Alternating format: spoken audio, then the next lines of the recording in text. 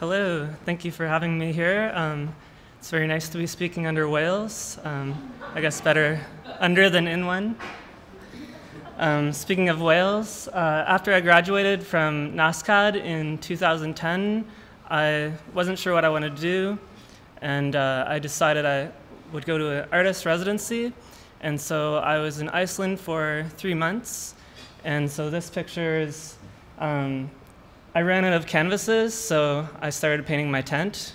And that ended up being the piece that people liked more than my canvases, so I might start painting more tents.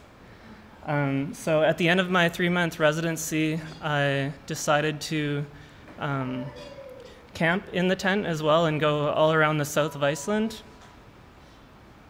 And then before I camped, I had a show, and this is some of the work that I exhibited with the tent as well.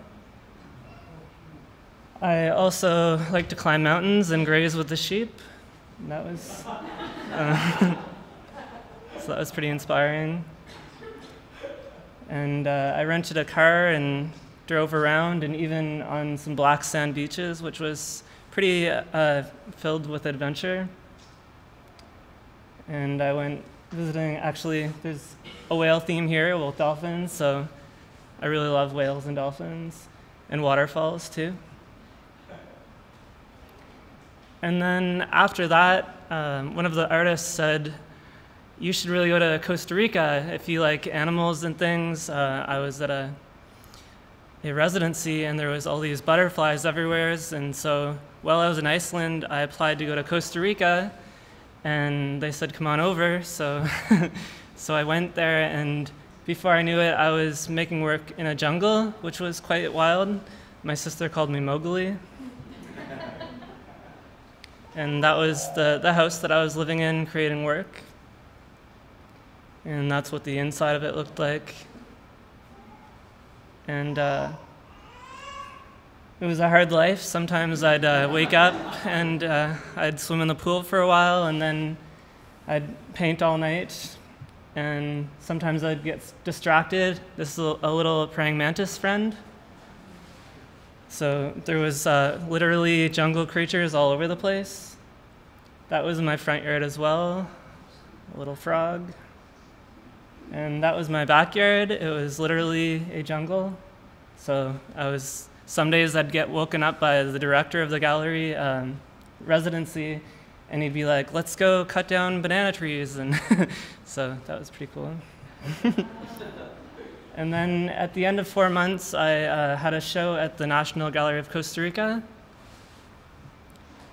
And it was a castle. And then I came back from Costa Rica, and I was living in Montreal for a while. And while I was in Costa Rica, I was told that I got into a show at the Beaverbrook Gallery in Fredericton. So I created this work in my house. It was pretty hard to get those paintings everywhere. After they were made, I thought there was going to be a trailer, but actually the place where I bought them, he decided we'd just put them on his roof. So we were like holding them on the roof while we were driving, and it was a snowstorm too, so, but it worked out. And that was my show there at the Beaverbrook, and Angel Gomez was beside. And then this was another piece just showing the detail. Sometimes I like to put on different colors of paint, and very generously I go through paint quite fast. And that was another project in Montreal. I was working with a model and a shop called Citizen Vintage, and also working with the designer. So we went on Pinterest and had all these lookbooks and dream channels, and and I usually work with a lot of neons, but it was cool to work with pastels. And then this was a piece that I had made for a show in Tokyo. And this is me with kitten ears in Tokyo. And this was a really cool meal that I had. And this is some of my newer work right now. Trying to work a bit smaller just for space, but I'll start working larger again soon, I imagine. working with more pastel colors. And at NASCAD, one of my final year mentors was Gary Neal Kennedy, and he encouraged me to use really straight lines with taping off different areas. So I do some gestural lines and also some really hard-edged lines. And I like thinking of how colors react with your retinas and the science of colors, so different colors and the way they react and kind of make your eyes vibrate. Actually, a good example is up on the 3rd floor. I think I was supposed to pay up there, but I snuck up. And I love different geometric shapes and the way that it can really make your eyes look a different way. This was actually a piece that I showed here, over there.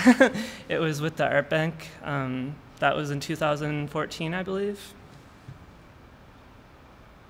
And another one of my paintings. And this piece is in an art bank in Paris, which is pretty neat. And this is a piece that is on a business card that I just got printed. And it says, "I love mermaids," so it's great because the whale theme. I should have written notes. And this is another project I'm working on right now that is a year-long project, and it's through the Canada Council of the Arts and also with Imago Print Shop and University of Moncton and Galerie Saint-Nom. So there's many different collaborators, and this portion is all printmaking, so I'm relearning how I did it back in NASCAD with new techniques. And actually I went to the archives, New Brunswick Museum, and was looking at different insects and things. It was really amazing. I also do murals. So that's up on a 3rd-story scaffolding that with only like a foot to work with to stand on, which is kind of scary. And that's a larger zoomed out version of it. So it's about 50 feet long and 3 stories high. And it's strange being on scaffolding because usually I'm just on regular flat floor. So I was up there and I'd be getting so into my work, or there'd be like a beetle or something, and I'd be like, look down. Oh yeah, I'm still up 3 stories. So scaffolding isn't something I like to do too often, but it's amazing to work that large.